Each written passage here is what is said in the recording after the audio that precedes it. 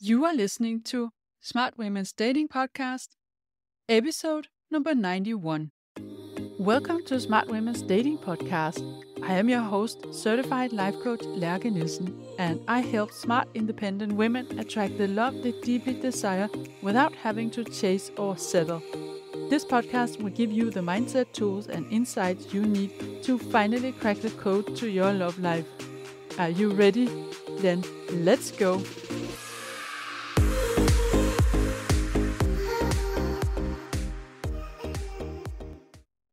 Hey there. Today I'm going to continue the talk about emotional unavailability, and this time we're going to look at why it is you keep falling for Mr. Unavailable, if that is something you notice. So, without further ado, I'm going to give you here the episode that was first published almost a year and a half ago, and where I take a look at the reasons we keep falling for someone unavailable and how to break that pattern. And as always, if you want support in this area, I am here. So just book a free consultation call and then we can talk about your situation and your experience and what you need support on. And I will share with you how I can help you. The link to book the call is in the show notes. Enjoy the episode.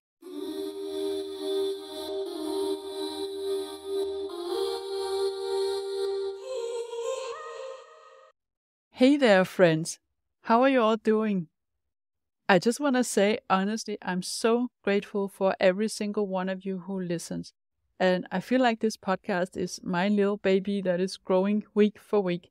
So thank you all for listening. We are in the middle of a mini-series here for the podcast. And last week I talked about what it looks like when a man is emotionally available versus unavailable. And today we're going to take a look at why you even fall for someone who is emotionally unavailable to begin with. You know, the guy who is really hot and attractive or deeply interesting and unique, and with whom you have a great connection when you're together, except it doesn't happen as often as you want. We're going to take a look at the reasons you get hooked on him, and I'm going to give you some steps to take to break that pattern. Because for many, unfortunately, this ends up in frustrations and heartbreak.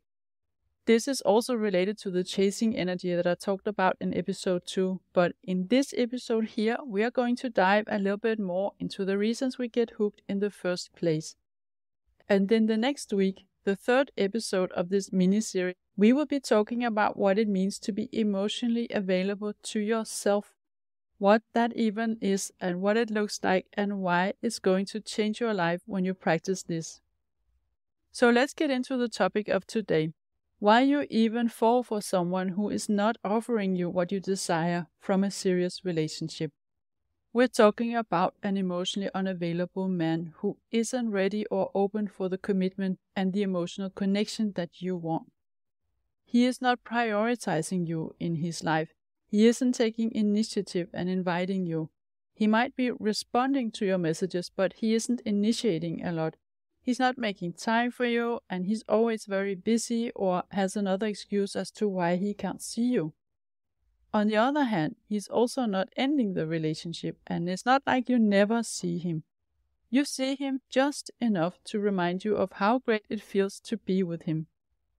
So deep down, you know that you're not getting what you want from this relationship, but you're still hooked on him. And there can be several reasons as to why you feel drawn to this kind of connection and don't just walk away when you realize that it's not that great after all. So I will walk you through 6 reasons and then for each of them give you some tips on how you can start changing the pattern. So the first reason is if we have scarcity thinking around men. For instance, we think that there are not that many good men out there, and so this guy's attention is worth a lot, and even more because he's less available. It's like you have a high demand and a low supply, and you might have been dating for a while and feeling quite hopeless, and then you finally meet someone interesting, and now your brain is going to tell you that he is your last chance. It's either him or being single forever, more or less. It is the scarcity thinking. He is very rare, and I'm very lucky to have met him. He is the last good man on earth. Which is of course nowhere near the truth. You are not lucky to have his attention. You have his attention because you're an amazing woman, and he isn't that special. In fact, emotionally unavailable men are everywhere. There is, in fact, a very high supply of them. So how do you break this pattern? The way to work with this is to become aware of your limiting beliefs about men and how many good men that there are around you. Challenge your thinking to see that there are still many interesting single men that you just haven't met yet. The guy is not the last man on earth, and him being unavailable and busy with work, not able to see you this weekend either, that does not make his attention more valuable. Be aware that it's his choice to not make time for you. He might be busy, but even then, if he wanted to see you or just hear your voice, he would find a way to make it happen. And the fact that he doesn't, it makes him less valuable to you. Because a man who doesn't show up for your connection, he brings less value to your relationship. It's as simple as that. So the way to get out of the scarcity thinking is to start believing that there are plenty of options for you out there. Men who are willing to make time for you and open to connecting on a deeper level. Because as long as you are busy with Mr. Unavailable, you won't see the real options. So I would recommend you to listen to episode 9 on man mindset if you want some inspiration on how to start doing this, how to start changing your thinking. The second reason is in the nature of the hot and cold behavior. If this is the kind of unavailable man that you're falling for. The hot and cold behavior, what do I mean by that? It's someone who is there one day and then the next he isn't, and every time he is there, it's very intense. So your brain gets a dopamine hit, and when it's gone, you experience the cravings of that. If you don't know, dopamine is the pleasure hormone, and basically it's the hormone behind all kinds of addictions. It's also what you feel when you achieve success, such as winning the lottery or passing a big exam or getting a promotion at work. And what happens when your brain is exposed to dopamine is you want more. It would be easier if he was just a jerk all the way through, but he isn't. It doesn't seem completely impossible to win him over. There's a slight opening, and it's this little opening that keeps the addiction going, because that is what's happening chemically in your brain. It's a love addiction. It's the excitement of trying hard to get his attention, and then the joy of getting it for a moment that keeps you hooked for the long stretch when there is empty and it's just a desert. You don't need to have any self-worth issues or childhood traumas to get caught in this. Just imagine a delicious dessert. I'm going to talk about chocolate again. Imagine something with chocolate and your favorite fruit. Soft, creamy, and savory. And you get one mouthful and then it's taken away from you. And your instant reaction is, of course, to want more, to want it back. It's the same with this guy, except it's just better than dessert. So no wonder you have cravings. How do you break this pattern?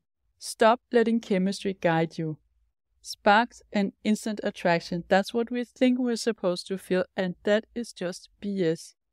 In many cases, the instant high is more a red flag than a healthy guide. But we're all being told through movies and stories that love at first sight is the ideal situation and a sign of true love, that destiny meant for this to happen, that we're supposed to be together, because why else would we feel it so strongly and so early? Dopamine is the answer. So I'm not saying it's bad to feel attraction early on. I'm only offering to you not to let that guide you, not to let that mean that you're automatically right for each other. Because can you, for instance, remember any time in the past when you were attracted to someone that turned out to not be good for you? Attraction and chemistry is just not our best guide, even if it feels amazing. Your best guide is actually consistency and reliability. Does this guy do what he says he will do? Does he make time for you? Is he showing up on a longer term? Do you continue liking him after 3 months, for instance?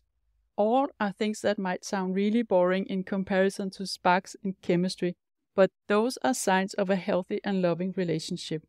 And you can also check the signs that you are dating an emotionally available man in episode 14. So enjoy the chemistry when you feel it, but don't use it as your chief love advisor. It is just chemistry. The third reason is that you don't believe you deserve love that flows easily towards you. You believe that love has to be earned. This is also the belief I talk about in episode 2. The fact that you feel naturally attracted to someone who doesn't give you the love and attention you desire is a reflection of you believing that this is what's possible for you, that you don't deserve more. The way to break that pattern is to up-level your self-worth and learn how to cultivate self-love. Up-level your standards, get clear on what you want in a relationship, and not allow anything less than that. That kind of work can be difficult to do on your own. This would be where it's typically good to get support from a coach. And the fourth reason is that you have never experienced a good example up front. You might have grown up with role models who showed you how not to do, and then in most relationships it's been the same pattern of not getting the attention and the commitment you want. So you don't react to the red flags simply because they seem more orange to you and not really red. Your high tolerance for a low commitment and your ability to take care of your own needs are actually getting in your way here. And how do you break that pattern? Here you also want to get clear on what you want from a relationship. Open up your mind to noticing examples of relationships that seem healthy to you. Look around you and find those, so that your brain gets used to thinking that something else is possible for you. The fifth reason is that you might yourself have a fear of emotional intimacy. If you have experienced heartbreak in the past, a normal way to react is to protect yourself from having someone get too close to you. Even if you think you want that, you think you want emotional intimacy, you unconsciously seek out relationships where this is not possible, because it feels more safe. And how do you break that pattern? You will have to address that fear itself and look at the thoughts that come up when you think of emotional intimacy. If you are afraid that when he gets to know you for real and close up, he's going to lose interest, you want to challenge your reasons for thinking that. And you can also use visualization to expose your brain to the experience of having someone close to you. Check out my episode 13 for that. So the sixth reason that you could fall for someone who is emotionally unavailable is you are emotionally unavailable to yourself. Now, what the heck does that mean? Let me explain. It means that you are not open to feeling all your feelings. You are not deeply listening to yourself and taking your own needs and feelings seriously. Like if you ignore the fact that you feel miserable in between dates with this guy, and you push away this feeling instead of allowing yourself to feel and take it as a sign that something is not working for you. And as a strong, independent woman, you're probably used to push through negative emotions, and this can be useful in some situations on a short-term basis, but in most cases it does have a price. You get disconnected from yourself. You ignore a part of yourself. And this also means that you teach your subconscious that your feelings don't matter. Now, how to break that pattern? Practice becoming really good at first identifying your feelings. Just notice what you feel without any judgment. Your feelings are just the body's reaction to a thought in your mind. And we are as humans built to feel feelings. We're meant to feel it all. There's nothing wrong in our feelings. They are all valid. So practice inviting them in and get to know all of them. And then get curious about what they're here to tell you. This is also where you start trusting your gut feelings. This is a topic I'm going to dive more into in next episode, so watch out for that. It's one of my favorite topics because this has changed my own life and the way I think of myself and treat myself in such an immense way. So you can look forward to that. And as a side note to all of this, I also want to add that if you practice feminine energy and leaning back, even if you do meet someone emotionally unavailable, the relationship will typically not develop further because you let him be the one in charge and taking initiative, and once he stops doing that, you know he was never serious. So this will prevent you from going too far with someone who is emotionally unavailable. And finally, I want to offer you one general advice that can make you more resilient and immune to emotional unavailability, and that is to create the life of your dreams. Make sure your life is so much fun and interesting that your next partner is just the cherry on the top, that you are the party that he wants to join, and it's easy for you to say no to anyone who isn't aligned with what you want for yourself. So this is what I had for you today, and I'll be back next week with another episode in this series of emotional availability. And in the meantime, have an amazing week. If you like what you're hearing on this podcast and you want to get support from a coach on your love journey, I invite you to book a free consult call with me. You will find the link in the show notes. And also, don't forget to subscribe, and I would love it if you would rate and review this podcast, and then you'll also help other women find it.